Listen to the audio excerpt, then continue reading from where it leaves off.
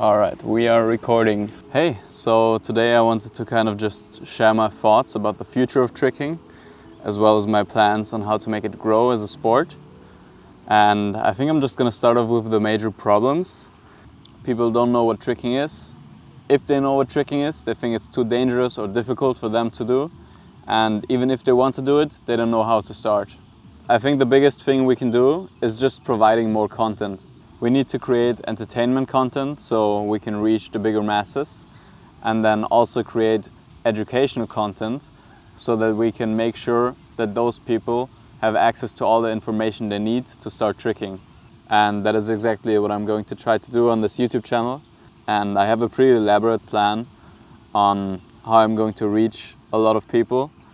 I've thought about this a lot recently, and I think that tricking is kind of just at the starting point of its evolution, and to think that I could play a role in making this sport grow, this sport that means so much to me, that has changed my life and that I'm so passionate about, that's just very beautiful to me. So I know I can do it, I know I can help grow the sport, and I also know I can make a living off of this at some point, but I just don't know the time frame.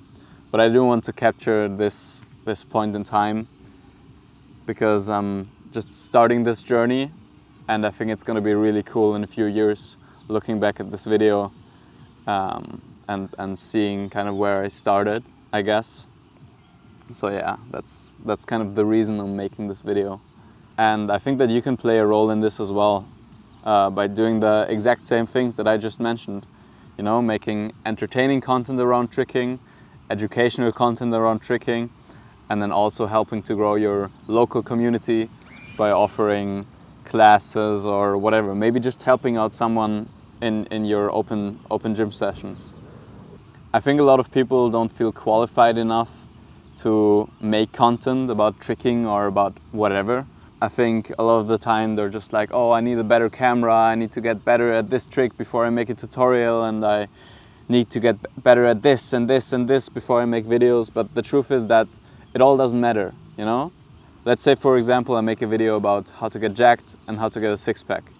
Well, there are already thousands of videos out there on how to do that by a lot of people who are much more qualified than me at this, you know? They're more jacked, they're leaner, maybe they studied this at college, they have all this knowledge that maybe I don't have. But the truth is that I do have some knowledge, and maybe I reach just one person that they didn't reach, and I change their life forever, you know? They start going to the gym, they become happier, healthier, stronger, they look better, they find themselves, they become confident. And maybe all of that happened because I decided to make that video, and I reached them when the other videos couldn't. Just because you're not the best at something doesn't mean that you don't have any value to offer, you know? So I do think that a lot more people should start creating content about the things that they are passionate about, especially if there is a lack of content, like with tricking. So yeah, hopefully we'll see a lot of content around tricking in the future. Hopefully we'll see some new trickers, and hopefully I can inspire some people to maybe start lifting weights or do flips or create content or do whatever they always wanted to do. Yeah, that was kind of just it. I just wanted to share some of my thoughts. Honestly, this video is also kind of just for me to look back at in the future when the plan has worked, because I know it's gonna work, you know? So I'm gonna look back at this video and show you guys like, oh look, I had all of this planned. But yeah, I'm really excited for all the stuff that's coming up. I've got a lot of stuff planned, some far in the future stuff, and also some stuff that's gonna happen very soon, and I can't wait to share it with you guys. I guess that's it from me, and I'll see you soon.